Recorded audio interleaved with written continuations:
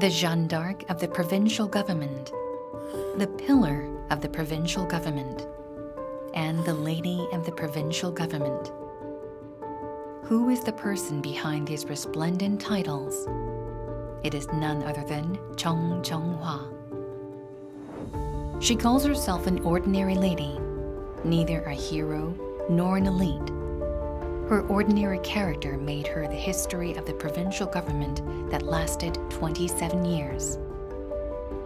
Independence is serving my country, and that is what I can do. As Baekbom said, Jeong was one of the Koreans who served the country for independence. Let us explore the extraordinary history of the independence movement written by an ordinary woman.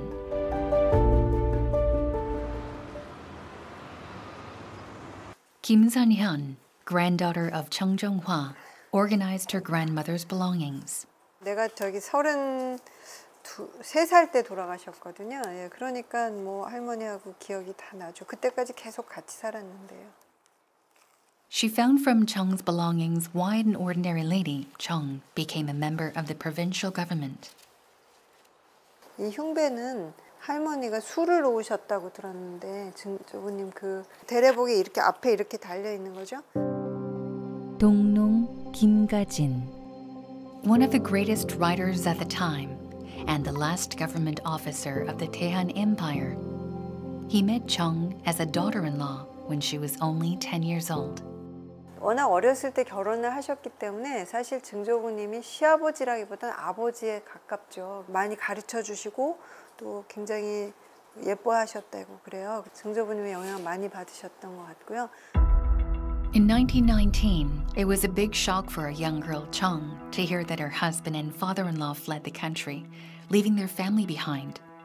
Kim Ga-jin abandoned his government position as the country fell, fought against the Japanese Empire, forming Chuseon Minjok Taedongdan, and joined the provincial government in Shanghai with his son, leaving their country. 자연스럽게 그 증조부님이나 할아버지가 하는 일에 같이 독립운동을 해야 되겠다보다는 어떤 방식으로든 도와야 되겠다는 그런 마음이 있으셨던 것 같아요. She gets on a night train to Uiju by herself to find her husband and father-in-law.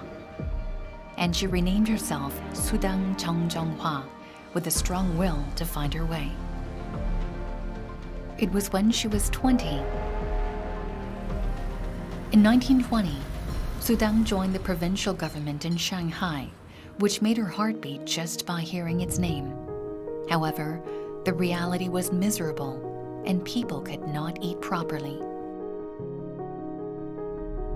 Jeong Jeong-hwa volunteered to support the falling provincial government. She could not disregard Dong-nong, who tried hard to raise funds for independence. With gifted courage and help from intelligence agents, she successfully completed the 6 secret missions, receiving praise for her achievements. However, she remembered a moment that moved her heart rather than telling her heroic exploits. It was a conversation with Lee Se-chang, whom she met on a boat in the Amnok River.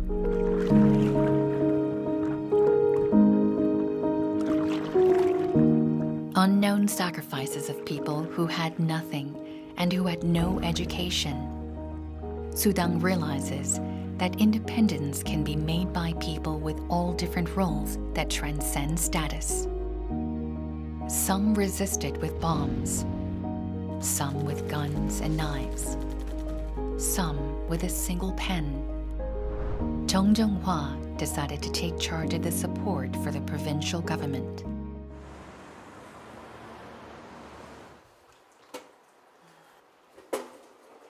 And here is an item that symbolizes her invisible sacrifice.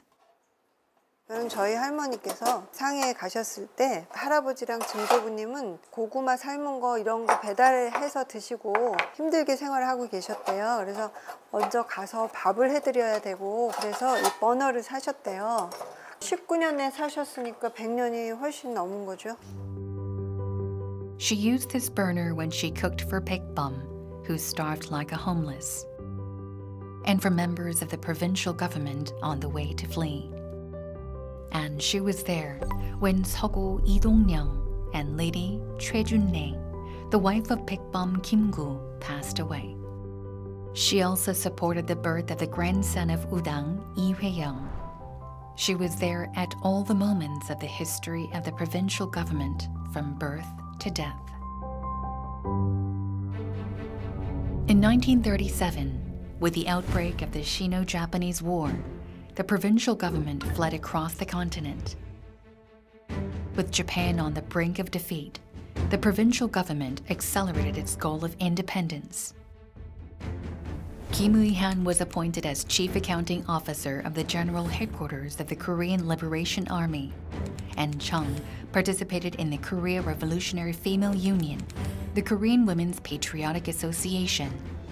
The couple put their final efforts for independence as mid-level members of the provincial government. Finally, the moment they had been waiting for arrived. She first visited the grave of her father-in-law. Kim Ga-jin died after sacrificing his life for the independence movement in a foreign land after exile in his old age.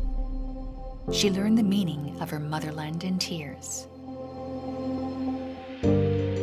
While she spent 27 years advocating for the country's independence, it was different from what she expected. The country was divided, and she got separated from her husband, who was kidnapped to North Korea. Even suffering from being imprisoned for treason, she never stopped what she had to do for the country.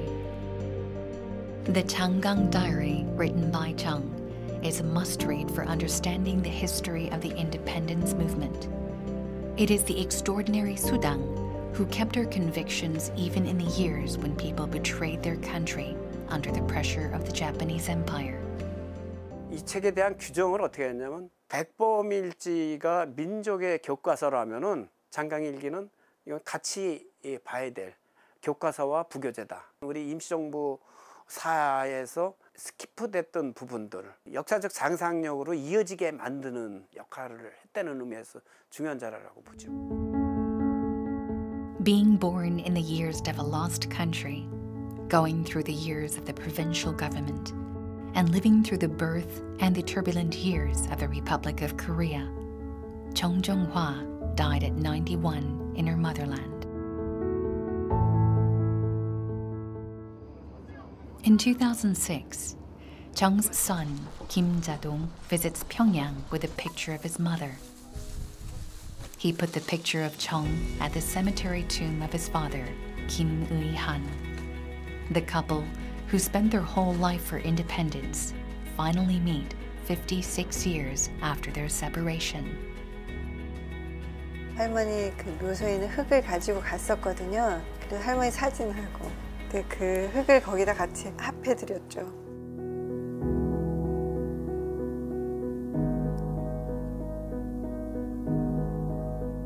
Including Kim Ga-jin's grave in China, they are all buried in different places. It is a mission left for us. With the sacrifice of Sudang, who worked behind the scenes and fulfilled her role, the provincial government could become the longest-running government for the independence movement in history. The provincial government is the cornerstone of today's Korea, and we shall remember the remarkable sacrifices of these ordinary people who made history continue.